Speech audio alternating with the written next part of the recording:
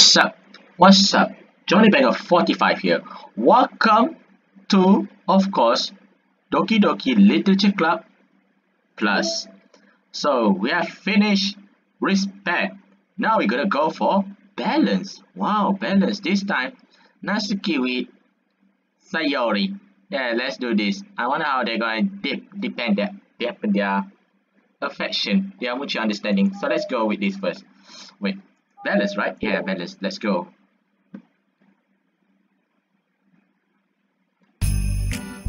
Natsuki. While Natsuki is messing with the orientation of a manga in the closet shelf, Sayori approaches from behind and pulls her into an embrace. Why? Hi. The literature club has been in full swing since Natsuki joined. Including her, the club is now comprised of 4 members. Sayori, Natsuki, Yuri, and Monica. And shit's about to happen here. I think each club members had received a day in the spotlight to share all of their favorite kinds of literature with each other. Natsuki was first and shared her passion for manga. Then Sayori shares her love for poetry as well as how she goes about writing it herself. Monica, who has multiple literacy interests, decided to focus her day on short stories. Finally, Yuri managed to demonstrate her obsession with fantasy with a little help and encouragement from Sayori. After the week was spent on their presentations, Monica decided to give the club members this week next to freely explore each other's literacy interests. Sayori, having spent most of her time in the club so far with Yuri fantasy books, is rather excited to begin her journey into Natsuki's manga collection. I want to read with you today. Tell me which one should I pick? Oh, well, that depends on the stuff you like. I mean, there's a little romance, drama, comedy, mystery. I like all of those things. Pick one. Sayori reaches out and pulls a random book from the shelves and inspects the cover. Shouldn't this girl be wearing more clothes? You wouldn't like that one. In panic, Natsuki snatches the book away from Sayori's hand and places it on the shelf in a less conspicuous location.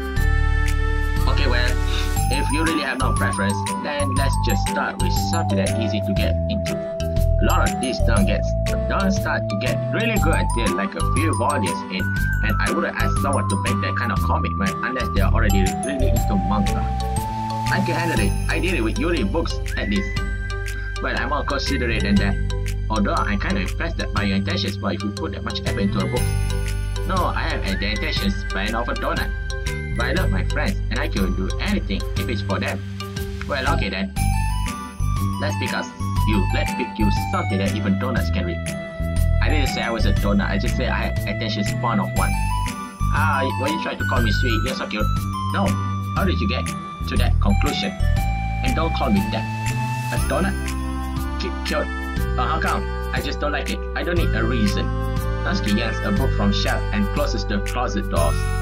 If someone asks you to stop, then you just need to stop. People need to realize that. I'm sorry. I didn't really mean to hurt you. Nah, sorry, it wasn't you. Natsuki shakes her head while putting a second chair over to her desk. I was talking about something else. I didn't mean to get angry all of a sudden. Natsuki averts her gaze and mumbles. You're like a nice person, so I wasn't talking about you. I'm still learning a valuable lesson. Sayori speaks softly as well, feeling shy after receiving the unexpected compliment.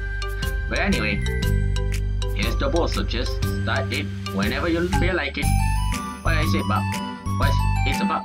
Well, it's like a comedy, and there's a romance too, obviously. Sayori looks at the title. It's called Love is Another Word for Luck. It's about a girl who keeps accidentally running into the same guys, and then you find out like, well, you should just read it. But you have to tell me what you think. I can already guess who you're gonna ship yourself with. It would be so funny if I'm right. Shit, I don't get it. Never mind, let's not worry about that. Just make sure you tell what you think. Tell me what you think, okay. I will start then. Then maybe tomorrow we can do poetry too. Oh, yeah, I guess. But don't you want to finish this first? Yeah, but we could do both. I mean, unless you don't like poetry, then I won't make you, or any. No, it's just, but never mind, we can worry about it tomorrow. After the club meeting ends and Natsuki and Yuri leaves, Monica strikes up a conversation with Sayori. I see I got Natsuki to share some of her manga with you. I really want to become better friends with her. She's so enthusiastic and expressive. I could just listen to her talk. She's so I'm not sure if she meant I can say that to her. Oh, I just can't say it at all. Say what? Nothing. I am a woman of respect. Natsuki is a woman of cute. Oh, I see it. Ha ha ha, what's so bad about that? I don't know. But you know, there's one thing I'm kind of worried about.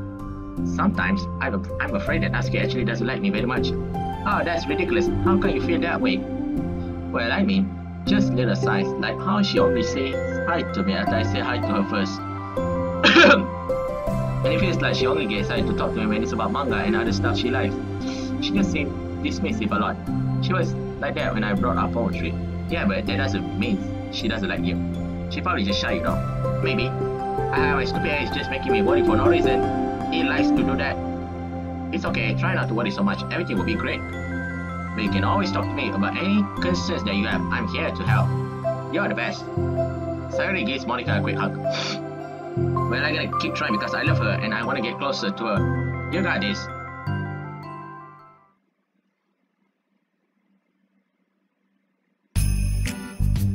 After the next club meeting starts, Sayori is the one last in as usual. Trotting to the road, she sees Natsuki sitting alone by the closet reading what must be manga. Without hesitation, Sayori pulls out a chair and plops herself down next to Natsuki. Hello there. Hi. What you reading? Can I read it with you? Natsuki pulls the book away from Sayori. You can't just start in the middle. There are spoilers besides. What about the one I gave you yesterday? Sorry, I was just curious. But anyway, I've been waiting forever for this morning to come out. Just came out yesterday, so... Oh, that's a sign. Well, I'll let you read that. Can I sit next to you though? Sure. Sayori plops herself down next to Natsuki, then pulls out a blank sheet of paper. Natsuki reads sadly, save for the periodic flutter of a page being released from beneath her thumb. From Sayori's side, only the light tapping noises of a pen meeting the paper can be heard. Time passes. Sayori's paper is filled with scribbles and the margins are lined with stick figures. Natsuki lets out a deep sigh and closes her books. Did you finish? No, but it's a good stopping point. My head is swimming, I need a break. Natsuki scratches an arm. Aren't you bored? No, I was writing. No, I saw the stick figures and thought you were just bored. I just draw those when I take care of waiting for inspirations. Thinking or waiting for inspiration, I made friends with them all. This one is sad because she thinks the night sky is pretty but she can't look out at the stars in public without everyone thinking she's a weirdo. And this one has problems with his back but the doctor can't figure out what's wrong with him. Ha ha ha, what the heck? You are the weirdo. Wanna read the poem I'm working on? Sure, I guess. Sayori slides the paper over to Natsuki's. As Natsuki reads the poems, she furrows her eyebrows. She slides the paper back to the Sayori. Don't you ever feel we're just sharing all of your thoughts and feelings like that? I mean, your poems are like really emotional. Is that bad? Well, no, it was just an observation. I think people can get closer to each other if they find ways to express their feelings. Well, Natsuki begins to protest, but she can't find a good way of putting her thoughts into words. Doesn't that depend more on the kinds of friends you have? I don't know. To each their own, but I never met anyone I feel comfortable sharing my poem with. Not that it's you, it's just how I am, so... You write poems? You never told me that, I just thought you wrote other stuff. Yeah, that too, but... You should. I mean, would you ever want to share? Like I said, I don't do that.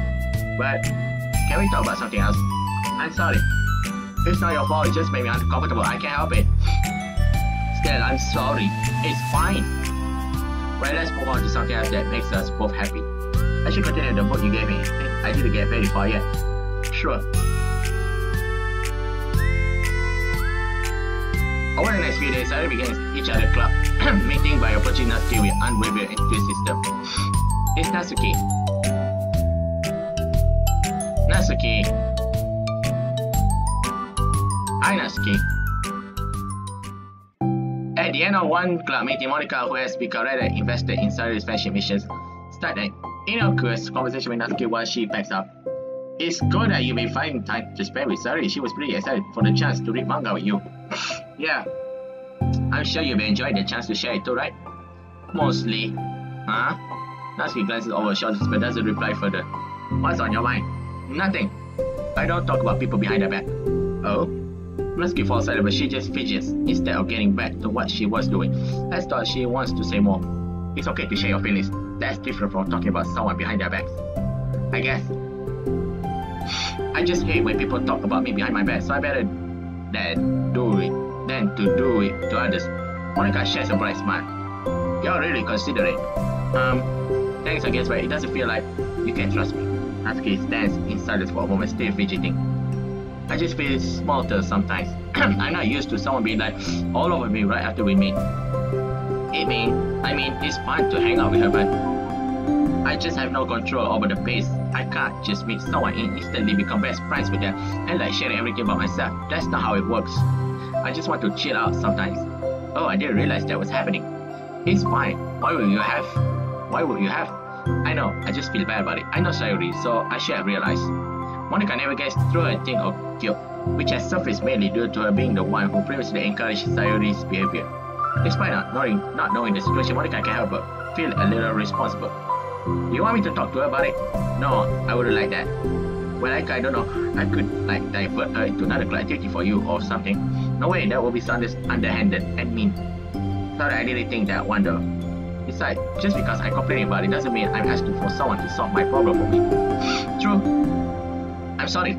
I guess I just instinctively want to try to solve problems even I haven't been invited to. It's fine. I would talk to Sarah about it, but it will make things really weird between us. I feel like it would make her constantly be afraid that she's bothering me. I don't know how to just keep things natural. Well, I think if you do a good job expressing all of your feelings, she would totally understand. Sayuri really wants to be the best she can for other people. I think she would actually be happy that you want to improve your friendship with her.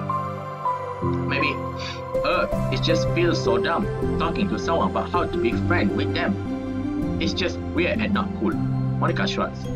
It's the literature club. Then she mumbles through a stifled laugh. It's not the cool club. Hey, sorry, that just tickled me for some reason. Look, I know you're kinda in a dark spot, and that is hard for you to really express yourself. But you're really demonstrated to me that you are great at self-reflection and critical thinking, even if it doesn't feel like it to you. I think that's the most important part of being able to navigate through these things. So I believe that you'll find the right thing to do. Well, Natsuki instinctively starts to reject the compliment, but she can't find any excuse to do so. Thanks. Natsuki gathers her things, then she finishes her thought in a mumble. And I'm still glad I joined the club, even if it's weird sometimes. Monica smiles when Natsuki turns her back and walks away before waiting for a reply. It was an unusual way for Natsuki to express her appreciation, but Monica knew what she meant. It made Monica feel like everything really was going to be okay. Oh, that was quick. Nice. So with that, we gotta end the episode. Nothing much, except a new music. Yes, except a new music. With that, thank you for watching my video just for fun. Don't take heart, brothers and sisters, okay? Magic word time. Adios e famosa.